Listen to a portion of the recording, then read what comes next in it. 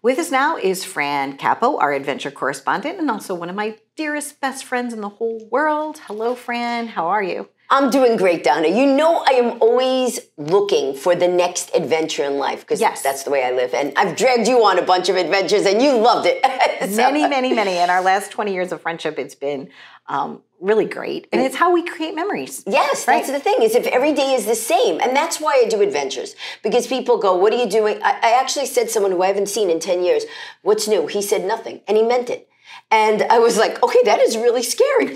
But so I'm here in New York for a while, and I started to do some New York adventures. So Donna, I found this adventure. It's called The Edge. Okay. And it's down by Hudson Yards. And it's a 110-story building, but I found a really interesting thing. I actually spoke to a guy who built that building. He goes, you know, it's a marketing ploy, that there are really not the amount of stories in a building that a lot of buildings say. They say they're higher, they do it by feet, and then they divide how many stories it would be. So what you do is they have where you could go out, and in the Western Hemisphere, it's the tallest ascent from the Western Hemisphere that you lean over, but they have 2 degrees. You could go out on the 100th floor, look out, stand on a glass, like you did at the Vanderbilt, I think. Stand out on the glass, and the edges lean over, so you feel like you're leaning over, but you're secure. You know, there's glass underneath. Unless you weigh, you know, like 10,000 pounds, it's going to break. You're fine. But I did the one where you go to the 100th floor, you're strapped in, they make you do a breathalyzer test. First time in my life I ever had to do a breathalyzer test. And you can't be higher than 6 feet, and you can't weigh over a certain amount of pounds, right? They have a scale that actually just says pass or fail, which is actually pretty funny. I like a scale like that. You pass, you fail. Okay, in other words. Wait, it's like Willy Wonka and the Chocolate Factory. Good egg or bad egg? Exactly. You get dripped down and you get zoomed out. And so I said, I want that scale. But anyway, they weigh you, they measure how tall you are, they put you in a suit, they give you a breathalyzer test, and then they suit you up. And when I say they take everything off of you, you can't now wear a ring, you can't somebody had a nose ring, they had to take it off. Really? You have to put your hair up in a bun. They want nothing falling over. Now, I had a cape. I actually wanted to wear a cape at the top of the building, but they wouldn't let you. So then you're strapped in. But here's an interesting thing. They put those ties, you know those ties that you stick out, the zip ties, right? Zip ties. Mm-hmm. And I said, why are you doing it? And he said, so no one can do anything nefarious. Like when you're going there, that no one can clip it. So not only are you in it, because a bunch of people and the building next door called the Vessel committed suicide there. Okay. So they want to make sure nobody's thinking of anything crazy. They zip you up. You're attached the whole time. You step out onto this platform on the 100th floor, and then they have you look over the edge, holding onto the rope. Then you climb a set of stairs to the 110th floor. The stairs are uneven because supposedly that gives you better balance of not feeling like you're going to fall. So one step is high, one step is low, one step is high, one step is low. And I was like, why do they do that? They said it has a whole thing with psychologically how you feel like you're not tipping over than if you stepped up regularly. You get to the 110th floor. They tell you it can hold 10,000 pounds. The first thing they say, so if you're at the edge of a building, they say lean forward. I go, I'd rather lean backwards first so I don't see. No, you lean forward and you have to trust because it's all about trust. You're at the very edge and they tell you to like put your chest out and look down. Now, what's funny is they have a helmet. Honestly, is the helmet going to help you if you fall? No. I don't think so. You know, oh, good. My brain was in one piece. The arms and legs everywhere else. So you do that, and then you turn around, and then you lean backwards, which is the picture that's up there. You lean backwards off the building, and they're going, go further back, further back. I swear my feet felt like it was like, I go, what if your feet slip? No, don't worry, the rope's holding you. And I'm having this image dangling. But it was so much fun. And you're used to adventures. I wonder how some people that have never done anything exciting like that in their life are able to handle it. Well, see, because at least you had that expertise. Yes. And here's the thing, though. It's very interesting because guys skydive, which is a lot higher than a building. Mm-hmm. But skydiving, when you jump out of the plane, you're looking at clouds. There's nothing to give you a perspective. When you're there, you see how high you are above the other buildings. There's a taxi cab. Yeah, right, exactly. That tiny little dot over there could be me if I slipped. But I did get a little nervous, but of course you do it. But I did bring a friend of mine's daughter. Adrenaline adventure. Exactly. If there's no adrenaline, then what's the point? Well, yeah, what's the adventure? Exactly. And so I brought my friend Dawn's daughter, Jackie, and my friend Barbara Noyes came with me. She's a police officer, so I'm like, this is nothing to you. She's you walk brave. in a bit, yeah. But my friend's daughter had never done it.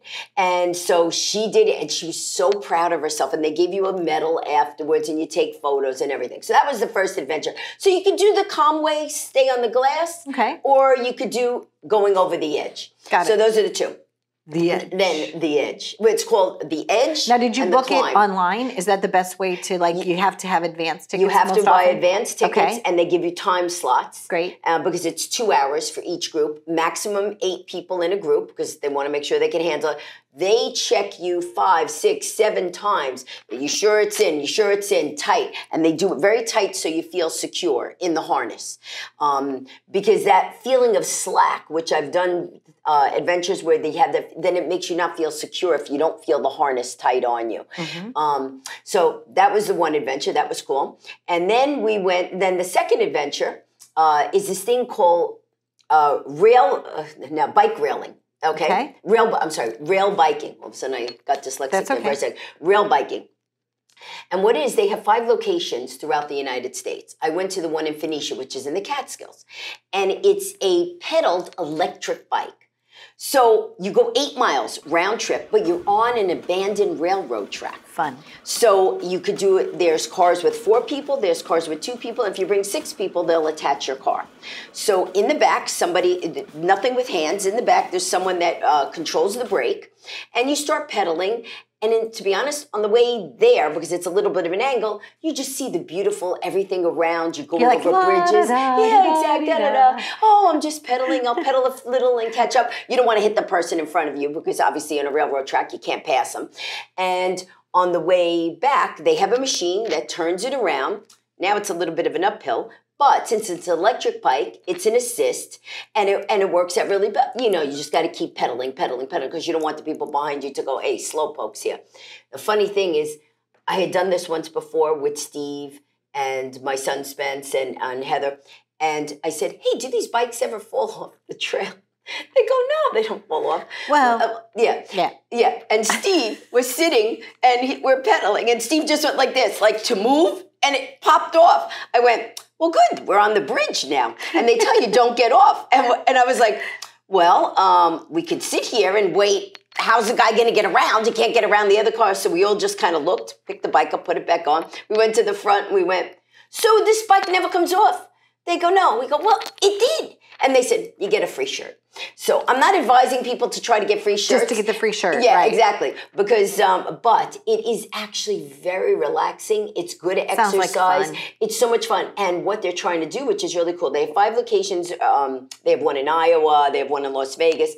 But they're trying to raise $500 million to connect these rail cars from New York to California so you could actually connect all the trails and go cross-country. Which would be really cool, like if you stayed at a little bed and breakfast place or something, as you did it, stop, do it, continue bike ride. Imagine bike riding across America. I would exactly. I would Because do it reminds me of being in the singing group when I was a kid, and we did the Hands Across America. Oh, you did that? Oh, I sang that. Yeah, I was part of all that. But it kind of reminds me of that, like that community, like you could sponsor a mile.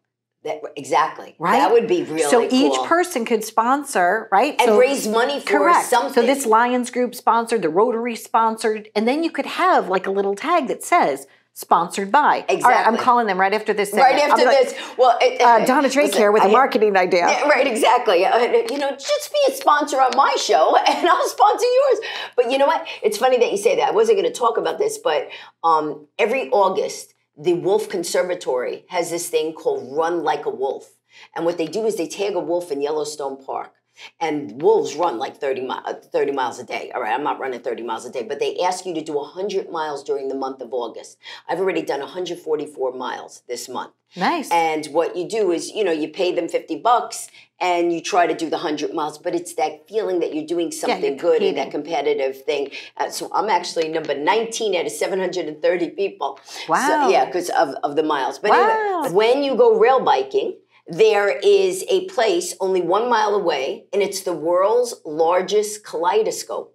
It was made out of an old silo grain, warehouse, and you lay on the ground and you see the kaleidoscope up. It's in Tempe, New York, and it's right near the railway. I have not done that one yet. Okay, that's on my list. I know, because kaleidoscopes were always my favorite toy, but there also used to be a toy, and it's like a inexpensive kaleidoscope. I don't know what it's called. We'll have to have people write in. But instead of like the kaleidoscope, which you turn, right? This thing you would just shake. You'd shake it up, and then you'd hold your light up. You'd hold it up. You'd get it at the carnival. Is it the one that has like little things inside? Inside of it. Yeah.